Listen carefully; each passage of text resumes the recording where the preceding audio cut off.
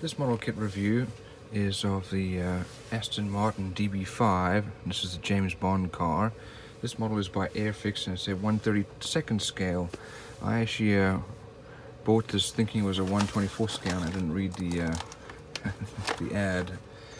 This box is a little beat up. It actually comes with some brushes, which looks like they're pretty good quality, some cement and paint. This paint has definitely separated, but usually that can easily be put back in. Here we have the dimensions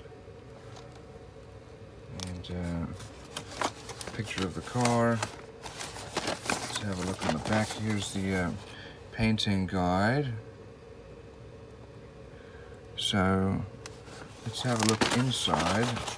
This is going to be smaller than the regular 24-25 scale.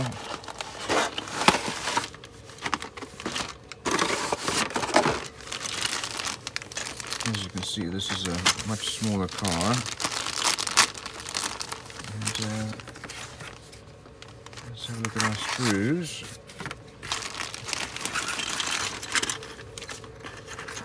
This does look like a much older mold. And looking at the details here, it's not very well molded at all, which is unusual for Airfix. So here's the chassis. Not a lot of detail. We've got our wheel wells inside of our cockpit. Some very terrible mold lines here. Badly molded, a lot of flashing.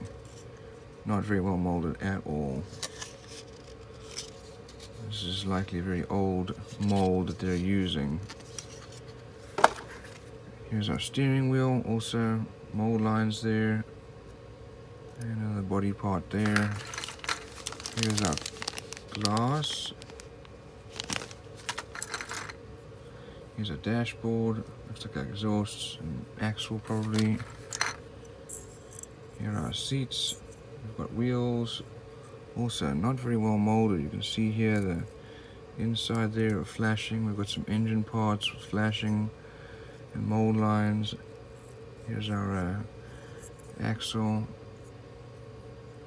and coils. Here are parts of the wheels. Not well molded. And our front grille and bumpers. Here's the rear seat.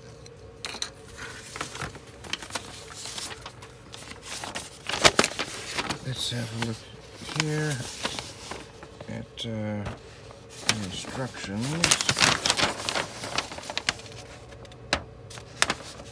So we start off with the axles and drivetrain, going on to the chassis, then the cockpit's put together, and bumpers, lights, exhausts, and that's it. Very basic model, not a lot of detail and not very well molded.